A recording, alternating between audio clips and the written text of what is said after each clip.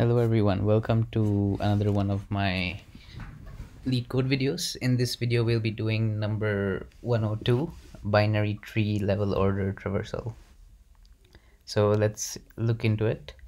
The input is a binary tree and we have to output the level order traversal of the tree.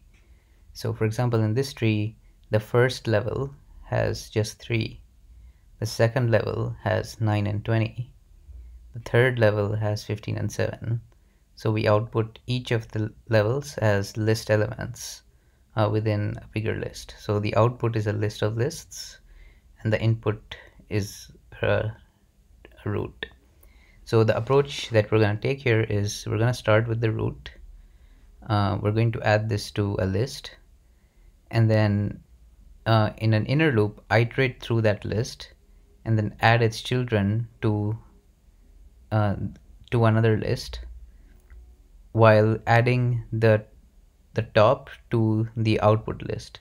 So in the first iteration we'll add 3 to the output list and 9 and 20 to the children list, and then we'll again iterate. So in the next iteration 9 and 20 will be added to the output list, and their children, which is 9 has no children, 20 has 15 and 7 as children, 20 has 15 and 7 as children, and 15 and 7 will be then added to the next to the children list, and 9 and 20 in the output. Then again we'll go through the children list and repeat the same process. So basically we'll process the current list, adding it to the result and adding its children to a next list, and then we'll keep processing the next list until that's empty. So let's see what it looks like. So first let's create our result, which is basically going to be a list of lists. Let me just go ahead and okay, it's imported, and at the end we're gonna return this result. So we're gonna have 2 lists. So first list would be, let me just put a null check real quick. So if root is null, or if we don't have any tree, let's just return result. Cut that out of the way, and then we're gonna create our list of current or nodes to traverse, right? So this is the nodes that we will be traversing, and initially our nodes to traverse will just contain the root, and then while not nodes to traverse is empty, so while we still have stuff to traverse, what we're going to do is we're going to go through each of the nodes to traverse. So actually this is supposed to be a tree node. So while we go through all the nodes to traverse, and if you remember,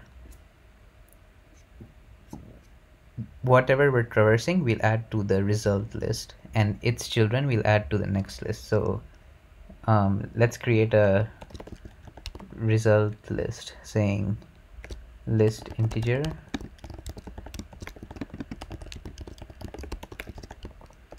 so this result list represents one result list, and for each node that we traverse we'll add the value to the result list. So in the first iteration we'll be adding 3, in the second iteration we'll be adding 9 and 20, and so on. And then so this nodes to traverse is the current level, but as we traverse it we need to keep adding its children for the next traversal. So I'm gonna create another list of tree nodes saying nodes to traverse next, right? So this is going to be the next nodes to traverse, and here we're going to just say result dot add result list, and we'll set our nodes to traverse to nodes to traverse next, and then here we return result. So for what do we put in nodes to traverse next? So for each node we traverse we're going to see if it has a left or a right, and if it does we're going to add it to our nodes to traverse next. So this is simply going to be if node.left is not null, then nodes to traverse next dot add node.left, and similarly if node.right is not null, nodes to traverse next dot add node.right. So what this is gonna do is in the first iteration 3 will be in our result list, since that's what we put in our nodes to traverse, and yeah, 3 will be added to the result list here, and with these 9 and 20 will be added into the nodes to traverse next, right? And then here we add result list, which only contains 3, to the end result, and we set our nodes to traverse next. So in the next iteration, nodes to traverse will now contain 9 and 20, so we'll add 9 and 20 to the result list, which goes in the end result. So that's how 9 and 20 will end up here, and then this will add 15 and 7 to the nodes to traverse next. So it will see that 9 has no children, it won't add anything, and it will see 20 has 2 children, 15 and 7, so that will be added to the node to traverse next. And then in the next iteration 15 and 7 will be in nodes to traverse next, which is nodes to traverse.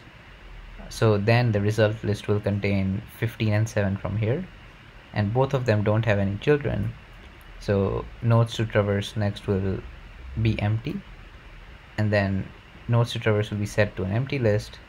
When it goes here, it will see it's empty, so it will then return the result, which contains 3, 9, 20 and 15, 7.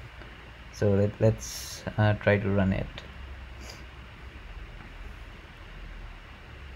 So yes, it got accepted. Let's try to submit. Cool, it worked. So yeah, thank you all for watching, and see you in the next video.